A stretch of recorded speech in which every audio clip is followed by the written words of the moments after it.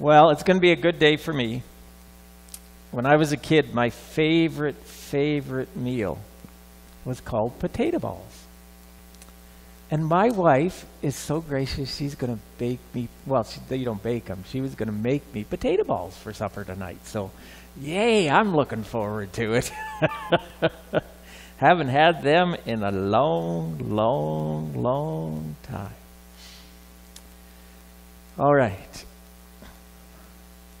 So I'm the kind of guy that actually I don't, what's the word? I don't question Scripture a lot. Okay? I just take God's word for what it is and believe what He says. And so this week I was visiting with one of my good friends. I've known him for years and years and years. And he sat down and he tried to convince me that there was no Trinity. And I'm thinking, really? And so we started talking, and I was really disappointed in myself because I couldn't, it was like there was nothing there for me to say back to him. You know, like I said the basic things about God, you know, and who I believed He was and stuff. And he brought up all of these other things and stuff, and I'm thinking, where did you get this from? And so I was so, I don't know if the word's ticked at myself that I couldn't say anything. I went home and I studied. And I studied. And so today, I'm going to share with you about the Trinity. And I hope that you'll be able to pick up some things that will be able to give you some reasons when people come at you and say Jesus isn't God or whatever and all those things, that you will have something to be able to say to them to clarify that God is really three in one. And so we're going to have to go all over a few different places in the Bible today. But of course, the easiest one and the quickest one is to start at Genesis chapter 1, verse 1. I found that a lot of the things he was saying come from historical traditions about other people. Okay? For instance, when we say God is three in one, people have a hard time understanding how you can have three persons and they can still be just one. And so he brought up that he says, well, history says, you know, all these different religions have usually three gods. And so we think you just took them from the fact that tradition, all of these. Romans have Zeus, Athena, and Apollo. And they seem to be making a threesome together. Egyptians had Isis, Horus, and Sub. And so he's saying, well, Christianity just took it from history.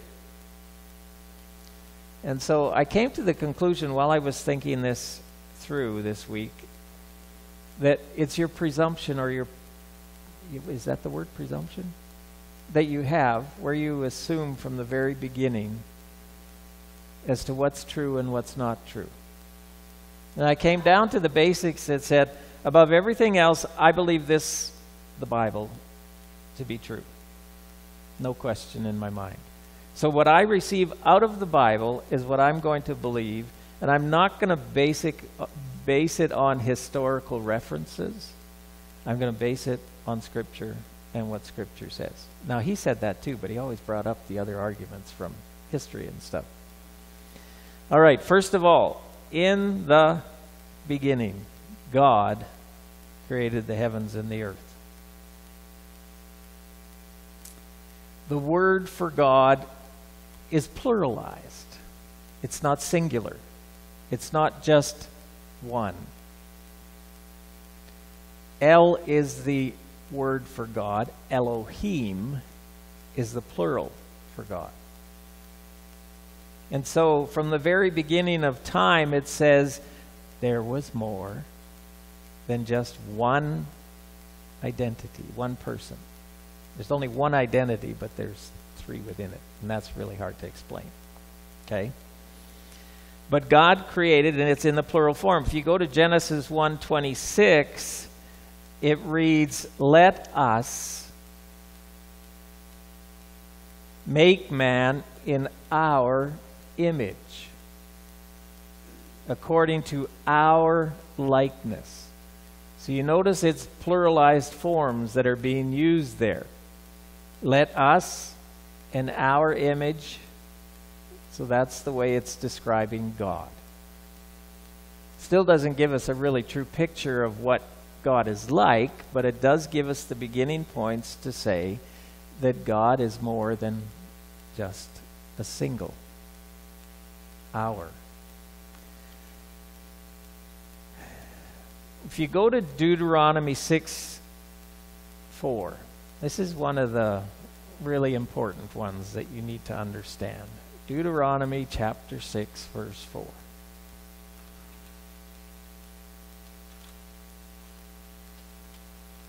This is where God has just let Moses say the 10 Commandments.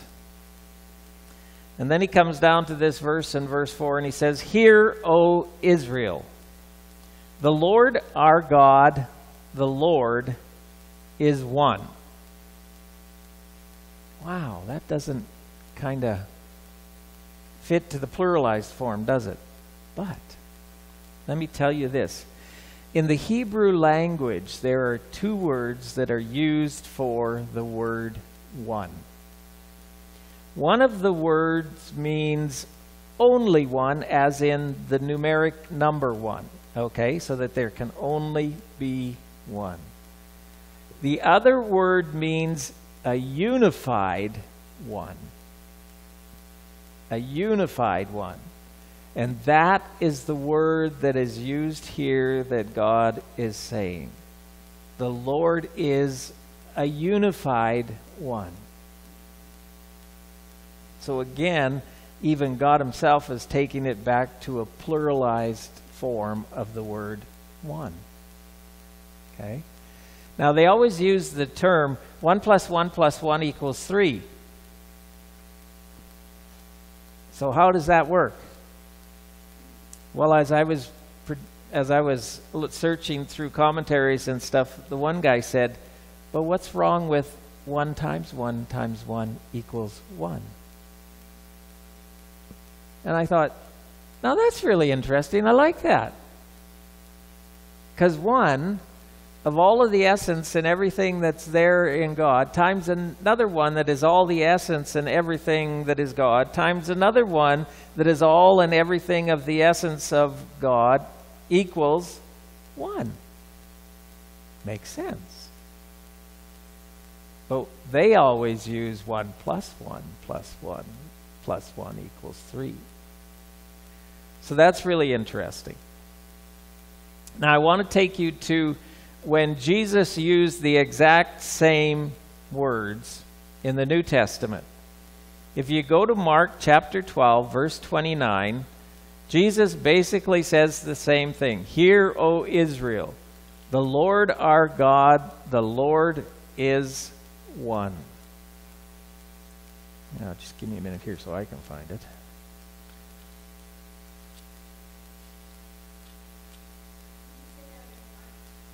12:29.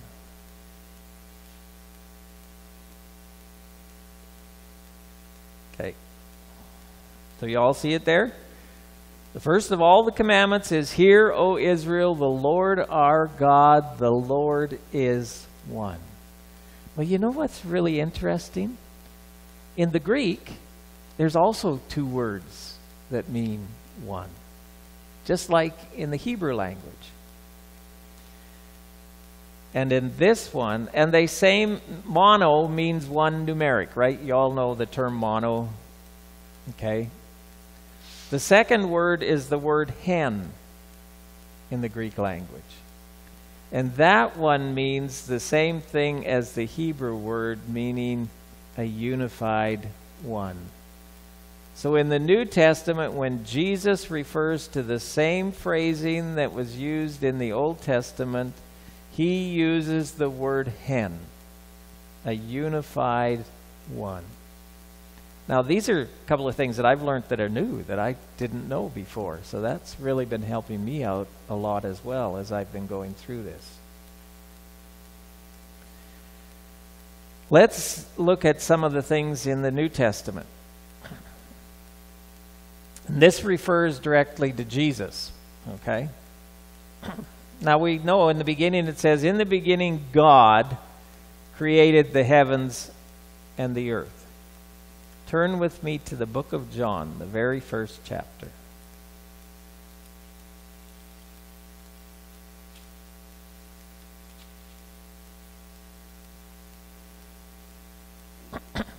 First of all, John begins by saying, in the beginning was the Word. And the Word is referring to Jesus, because we'll catch that a little later on as we go down in John. In the beginning was the Word, and the Word was with God, and the Word was God. Okay, so he is relating right now that Jesus also is God. Got it? And he says, he was in the beginning with God. All things were made through him. But yet God created the universe. But all things were made through Jesus. And without him, nothing was made that was made. So you can't understand anything else but the fact that Jesus is God from the beginning of John. And then later down in verse 14, it says, and the Word became flesh and dwelt among us. So he's saying, Jesus, who was in the beginning of time with God the Father, became flesh. Right? So he is God. And we can get that too from the book of Philippians. Remember that part, let this mind that is also in Christ be in you? That he gave up all the glories of heaven. Let me find that exactly so I don't do this wrong here. That's chapter 2 of Philippians. Let this mind be in you, which was also in Christ Jesus, who being in the form of God, did not consider it robbery to be equal with God, but made himself of no reputation, taking the form of a bondservant and coming in the likeness of men. And being found in appearance as a man, he humbled himself and became obedient to the point of death, even the death of the cross. Therefore God also has highly exalted him and given him the name which is above every name. Who being in the form of God, made himself of no reputation, taking on the form of a bondservant. So he was there from the beginning of time with God, enjoying all the pleasures and glories that there were there as being God, and he was willing to give it up and become the form of man. So there's no way we can deny the fact that Jesus is God. So how did the Jews understand Jesus? In chapter 8 of John, verse 58, Jesus talks to them and he says this. Most assuredly, I say to you, before Abraham was, I am. So why would the Jews get all upset? Matter of fact, they tried to pick up stones and throw them at him and try to do all kinds of nasty things to him, but he just kind of goes out of the temple, and they can't do anything to him. Why would they get upset by him saying, before Abraham was, I am? Because in the Old Testament, when Moses was called by God in the burning bush, Moses says, who shall I say sent me? And he said, I am. God said, I am. And so the Jews got upset because they knew Jesus was referring to the fact that God called himself the I Am. And they knew he was claiming himself to be God. And they were upset about that. They thought it was blasphemous. They weren't willing to recognize him as the Messiah. But he was actually saying, I am God.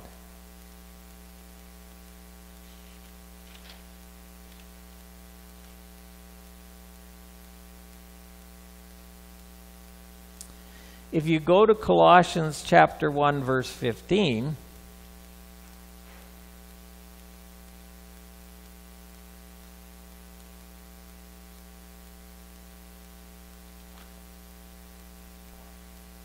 it talks about Jesus as well. He is the image of the invisible God. So nobody had ever seen God. Nobody could understand what he was really like, because God is spirit, and man can't understand or see that or even know how to describe it. And so Jesus said, I will take the opportunity to become like man so that you will know what God is like. And Scripture says he is the image of the invisible God. What we see in Jesus is what God is like, that we might know and understand him. If you go down to the next verse, it says, for by him all things were created that are in heaven and that are on earth, visible and invisible, whether thrones or dominions or principalities or powers. All things were created through him and for him. And he is before all things, and in him all things consist. Not only did Jesus create this world as God, but without him, if he doesn't exist, the universe will fall apart. Because it says he, Jesus, is the one who makes it consist and stay together. So God is God the Father and Jesus. Now that takes us to a place where we say, okay, what about the third person? Who's that? And that's the Holy Spirit. Remember the story in Acts where the two people wanted to sell their land, and they decided that they weren't going to use the full price. They only said they only got so much, and that they didn't give the whole price over to the church to be able to use. What did Peter say to them? And you have also lied to God. So in that verse, he brings the two together. You have not only lied to the Holy Spirit, you have lied to God. So there's one reference that shows the Holy Spirit as being God. I want you to note this. In baptism, in Jesus' baptism, what was there? The voice of the Father, the Son himself who was being baptized, and it says the Holy Spirit in the form of the dove. All three were present at Jesus' birth. Baptism. At Jesus' baptism. Okay? In salvation, in 1 Peter 1:2, it says, we are chosen by the Father, sanctified by the Spirit, and cleansed by the blood of Jesus. All three are involved in the act of salvation. In sanctification, in 2 Corinthians 13:14, it says, may the grace of Jesus, the love of God, and the fellowship of the Holy Spirit be with you. Now, one of the things my friend said to me was at the beginning of all of Paul's letters, he never mentions the Holy Spirit. He only says, may the grace of God and the peace of Jesus Christ be with you. He never mentions the Holy Spirit. But in all of these verses that I'm giving you, the Holy Spirit is always part of it. And they're all involved in the same process that's taking place as God.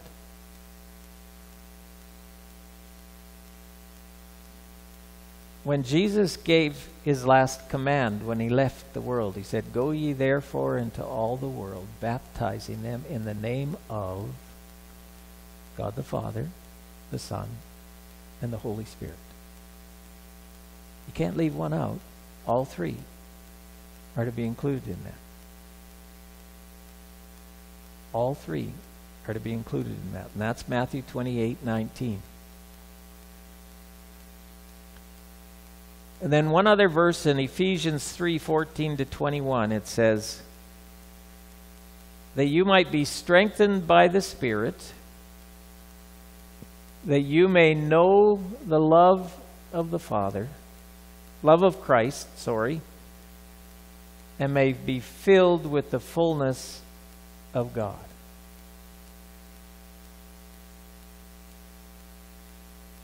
I don't need to go to tradition. Or I don't need to go to history or read books about what happened. And just because other nations had multiple gods, and the head of those gods was always in the form of three, I think they took them from God. See, what I believe is that in the beginning, when God created the heavens and earth, Satan started right away to destroy it. What did he do? He went to Adam and Eve and convinced them to take and to do wrong. That's Satan's purpose through all of time. For us to do something opposing to God that would draw us away from him and draw other people away from him. And so they take historically, do you know the name Nimrod? You ever heard of that name? Okay. He was one of the great whatever grandchildren of Noah's children. Okay. And they say that historically Nimrod is around at the time of the Tower of Babel. Well, what happened at the Tower of Babel? They wanted to build a temple that would reach heaven. A tower, temple, whatever. It's the same thing. To reach heaven. And they said that Nimrod is the one that was the one that was involved in this, and he was the one that wanted to go against God.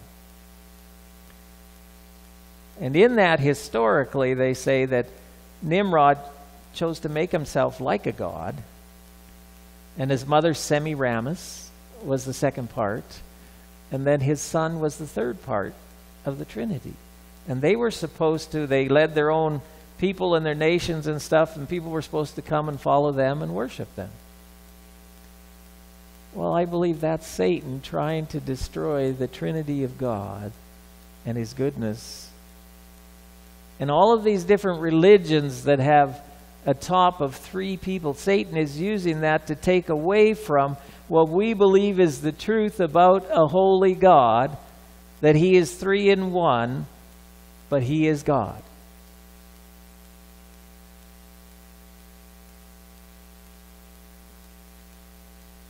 We need to be able to stand strong on the things that we believe. I was weak.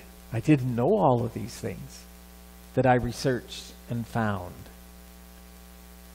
But I believe we need to know them so that when people come and try to convince us otherwise, we are able to stand up and say, no, that's not right. I believe the Bible, and this is what the Bible says about our God and who he is.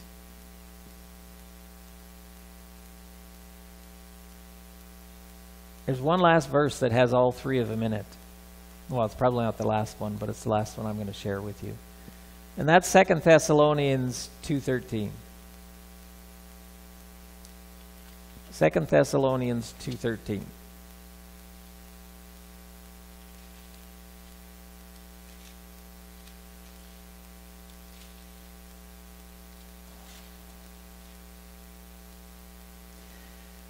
But we are bound to give thanks to God always for you, brethren, beloved by the Lord, because God, from the beginning, chose you for salvation through sanctification by the Spirit and belief in the truth, to which He called you by our gospel for obtaining of the glory of our Lord Jesus Christ. Chosen by God, sanctified by the Spirit, belief in the truth through Jesus. All three parts of God. Now, you know what? I don't think there's ever going to be a way that we're fully going to be able to understand how the actuality of it works. Bring up all kinds of things, whether you use the egg or the water or whatever to try to explain, it doesn't do the trick. I don't think there's ever, our fallible minds are going to be able to fully describe to anybody the intricacies of God. And there comes a place in our life where we have to be able to say, by faith I believe. By faith I believe.